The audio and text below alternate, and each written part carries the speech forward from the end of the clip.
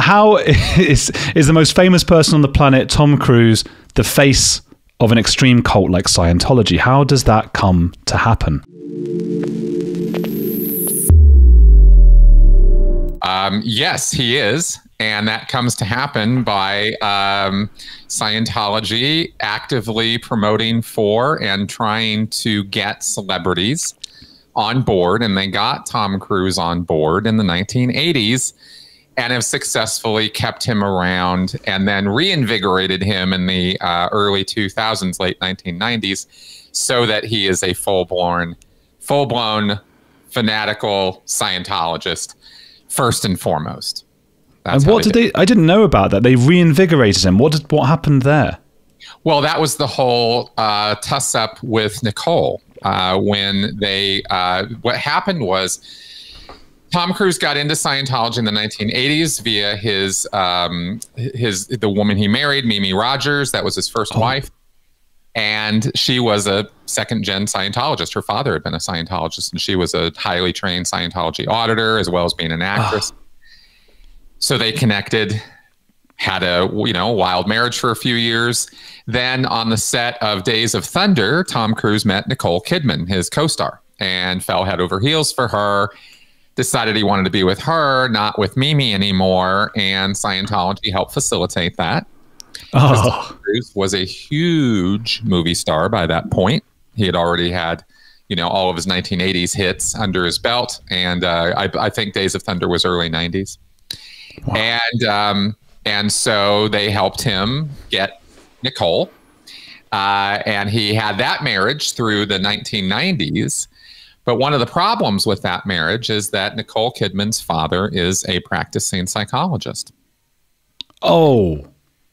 And Scientology hates psychiatry and psychology, like badly. And so, it looks like this is all working here. So, then he started kind of distancing a little bit from Scientology. This is by mid-90s we're talking about. He was maybe not doing so much Scientology. Sort of maybe talking about it a little bit here and there, read a book, stuff like that, but no couch jumping, no wild, assertions about it, no like in your face proselytizing of it. He was kind of cool on it. And Nicole, I think, was kind of, Nicole Kidman's influence, I think, was part of that. She started doing Scientology and got up to the confidential levels, but she was never really totally on board with it the same way he had been. So their marriage, ups and downs, whatever. Tom Cruise's life, he starts getting talked to a little bit more about Scientology. This guy, Marty Rathbun, who's now out, long time out, was basically became Tom Cruise's handler.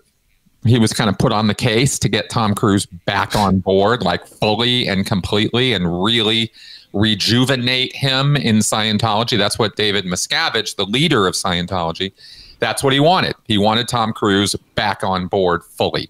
And in order to do that, Marty engaged in what we'll call a little bit of parental alienation, where he decided to turn the kids against Nicole and go for Tom and pro-Scientology, Scientology. And Nicole and, that didn't respond well to that, I suppose, because they ended up separating and divorcing. And that's how that kind of happened, is it was Scientology's influence, because they were trying to get him fully back on board, and they succeeded. I'm not sure exactly what they did. I know some of what they did, but it's kind of Scientology related stuff. But they basically convinced Tom that Nicole and Nicole's father and that connection and that whole situation was a troublesome, problematic thing for him to have in his life. And it was a bad, negative influence on his kids. They were adopted children. And I convinced him well enough that they ended up separating and divorcing. And then, of course, Scientology then, with Cruise fully back on board, And David Miscavige really integrated into Tom Cruise's life now as his best friend, best bud. They were bros.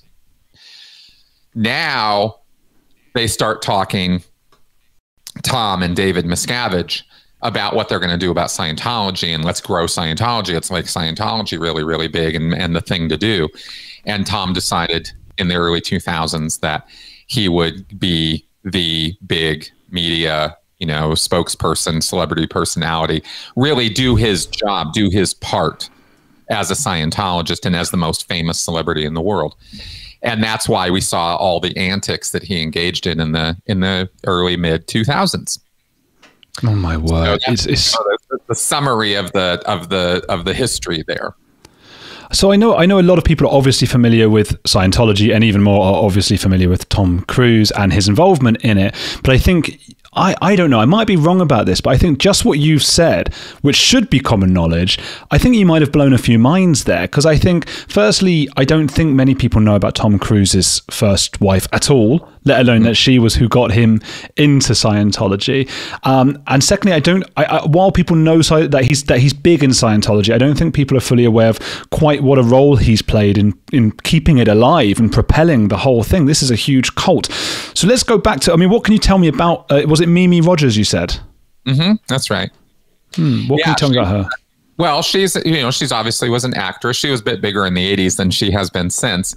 But she was an auditor. She's a trained auditor. And what that means is it's a Scientology version of a counselor, right? Or a therapist. It's really not therapy. And I take great pains to try to say it's not, but it kind of looks like it, and she was trained in that. And again, second generation, she'd been raised, as I understand it, she was raised in Scientology or had influence with that through most of her life. So Tom had a problem with, as I understand it, the hook, the thing that kind of got him to start paying attention to Scientology and what it could do for him, is he was suffering from dyslexia. He had reading issues and study issues, and he had a real hard time with that. And by the study methodology that Scientology promotes includes spending an awful lot of time in dictionaries, clearing up words, understanding words, the symbols, the ideas that are being communicated. And he really got into that, like seriously, really got into backing that up. And apparently it helped him in some fashion, enough that he promoted it publicly and actually even went and spoke at the grand opening of a Scientology educational facility called Applied Scholastics. And he was really gung-ho and really on board with this. And, good for him. I'm pretty sure he had, good intent when it comes to spreading, how to handle learning disabilities or study issues or problems. And if he gained from that, then great. But then he dumped Mimi, right? Then it's like, oh, yeah, but I don't, and once Nicole came along, it was like, oh, starry-eyed. And it was, as I understand it, it was pretty unceremonious. I mean, it was just, okay, well, this is what I want and this is what I'm going to do.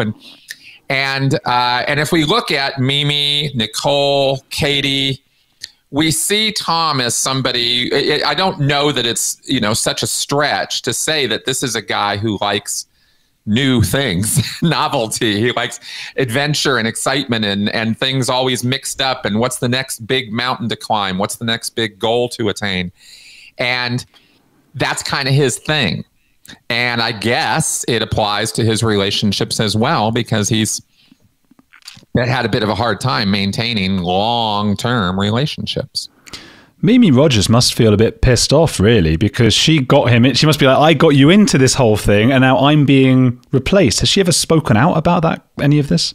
Not that I'm aware of. And not only would there be, non-disclosure agreements up one side and down the other with that, but also she, as far as I don't know if she's even left Scientology or has a problem with Scientology. And if she is still connected with the mother church through family connections, business associates, whatever, or she's still a believer, which is possible. I've never heard that she has officially left Scientology. That itself would be a pressure point on her to not say a word. Doesn't matter how you feel about it. You're not saying anything publicly about this. Tom is the star. You are not.